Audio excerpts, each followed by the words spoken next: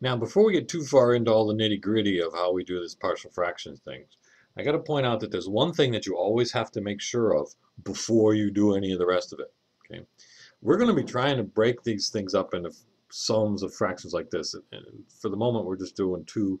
If we had a bigger polynomial on the bottom, we might end up with 3 or 4 of these things added together. But the idea is that we're always trying to rewrite these fractions in a way that the power in the numerator is, well, my first preference is that I have just a constant divided by some linear factor. Constant divided by a linear factor. And the thing is, the power in the numerator is less than the power in the denominator. And when I combine these fractions together, um, I've got a times x minus r2 plus b times x minus r1 over the product of those two. I don't know what r1 and r2, but the point is there's two values that you get when you factor. Whoa, what's going on here? Why is this jumping and doing all these different things? There we go. X minus r2. So if I add these two together with a common denominator, I get this. And notice that the numerator, if I distribute that out, that there's x's and there's constants. So there's a plus b times x, and there's minus ar1 minus br2 for constants on the top, and you've got this denominator, whatever it is. Well, it's quadratic, actually is what it is. It's x squared minus r1 plus r2x plus r1 times r2. The point being, though, this is quadratic in the bottom and it's linear in the top. So when I'm doing one of these partial fractions, I've got to make sure that I'm starting with a fraction where the polynomial in the numerator is a smaller degree than the polynomial in the denominator, because I'm never going to get it otherwise.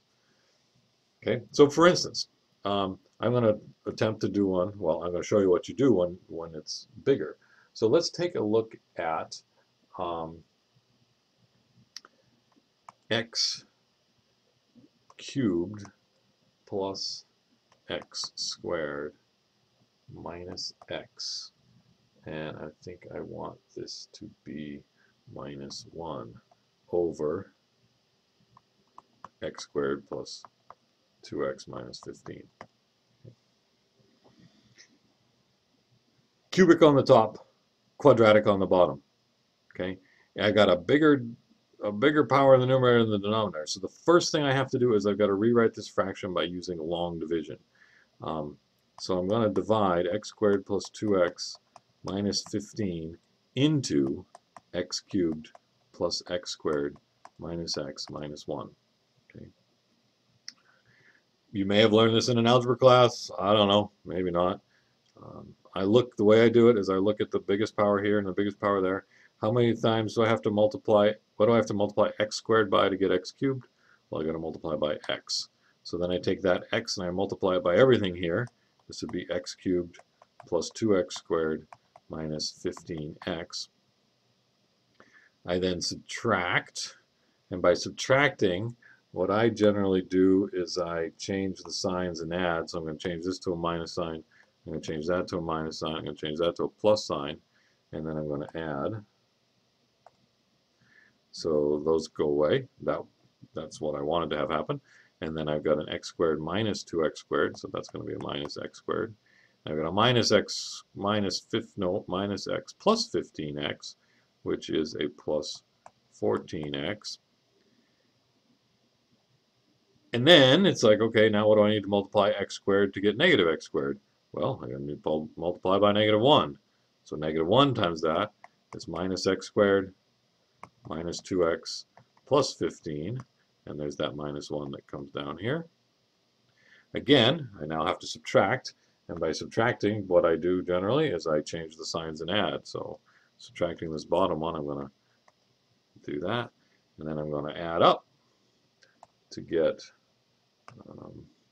those go away. This is a 16x. Why did I grab that color? Let's see if I can grab the color I really wanted. There we go. 16x minus 16. This is now a smaller power than that one, and so this doesn't go in anymore.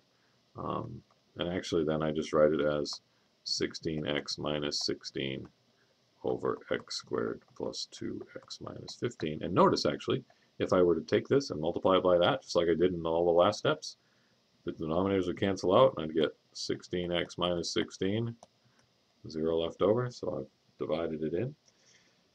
The point being, this fraction that I started with is equal to x minus 1 plus 16x minus 16 over that same denominator that I started with. Okay. So if I was trying to integrate this dx, that's the same thing as integrating this dx. The x minus 1 is easy to integrate. X squared over 2 minus x, and then I've got to do this thing. But now I've got a fraction with the same denominator I started with, but now the numerator is a smaller degree. This is just first degree, where the denominator is second degree. So I have this x minus 1, and then I've got to break this thing up. So I'm just looking now at the 16x minus 16 over x squared plus 2x minus 15. And just for practice here, we'll do this one here. I'm going to factor that denominator. So this is 16x minus 16.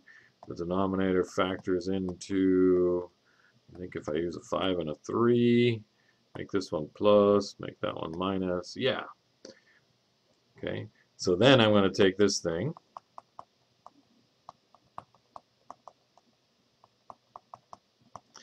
and split it up into two fractions added together, where I use each denominator there. Those are two distinct things. There's different situations we might find ourselves in, and the nicest one is when your factors are all different from each other.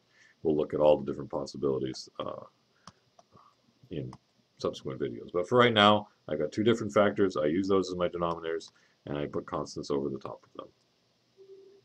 Okay. Multiplying both sides by this denominator gives me just the numerator here, 16x minus 16. This denominator times the first fraction, the x plus 5's cancel out, leaving a times x minus 3. This denominator times that fraction, the x minus 3's cancel out, leaving me just a b times x plus 5.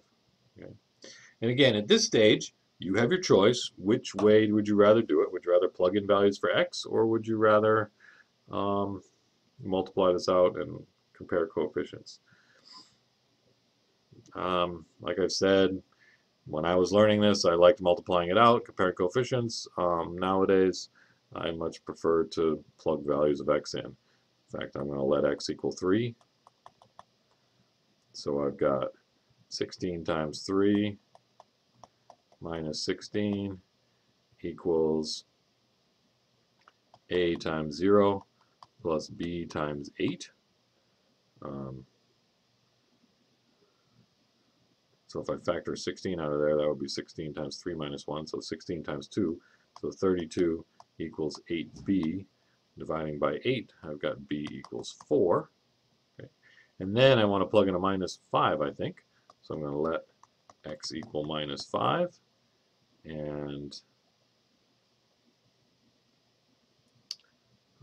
so I've got 16 times minus 5 minus 16 equals a times, I plug in a minus 5 minus 3 is minus 8 plus 0. Why did that just jump weird on me? I see why it jumped weird.